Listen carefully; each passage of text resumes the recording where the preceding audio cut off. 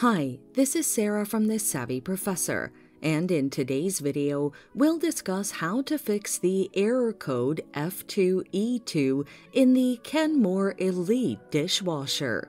But first, what does F2E2 mean?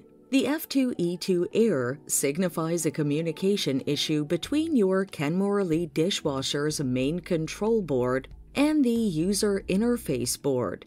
The main control board is responsible for issuing commands to components like pumps, valves, and motors. In contrast, the user interface board translates those commands into understandable signals for you, like displaying wash cycles and remaining time. The following are some of the common causes of the F2E2 error code. Loose or damaged wiring. Error F2E2 in your Kenmore Elite Dishwasher typically indicates a communication issue between the main control board and the user interface board. These boards rely on cables to transmit signals and instructions. Loose cables or damaged wiring can disrupt this communication by introducing signal interference or preventing data transmission, leading to error F2E2. Faulty connectors. The connectors in your Kenmore Elite Dishwasher act as crucial bridge points between the cables and the control boards, ensuring proper signal transmission. If the connectors become corroded, dirty, or physically damaged, this communication can be disrupted, leading to errors like F2E2. Internal board issues.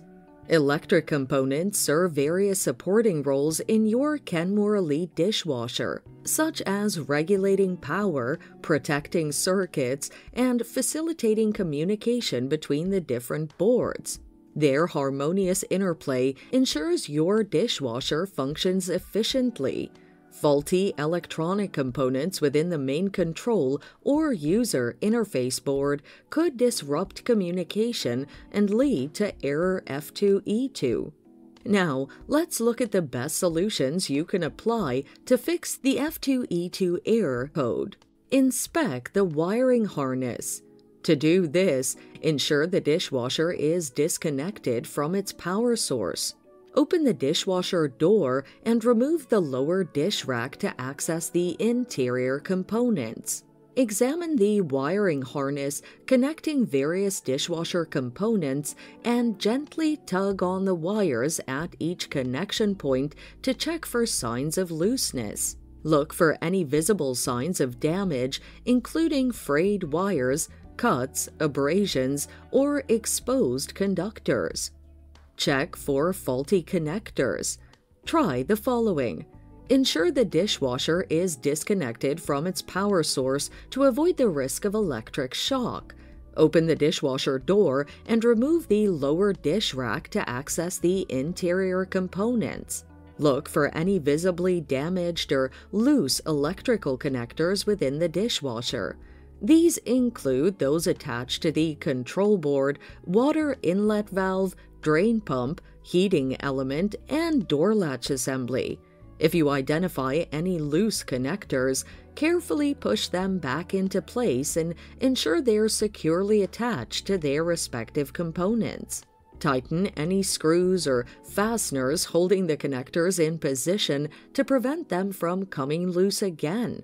Restore power to the dishwasher and run a test cycle to verify if the issue's been resolved.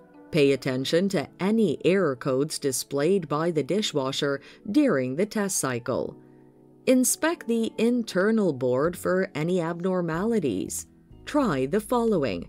Ensure the dishwasher is disconnected from its power source. Open the dishwasher door and remove any screws or panels necessary to access the control board. Examine the control board for any visible signs of damage, such as burnt marks or scorched areas. Check for any discolored or swollen capacitors, which may indicate a failure. Inspect the control board's solder joints for cracks, breaks, or poor connections. If the error persists, you should contact a certified appliance repair technician for a thorough diagnosis and resolution. Thanks for watching. Till next time.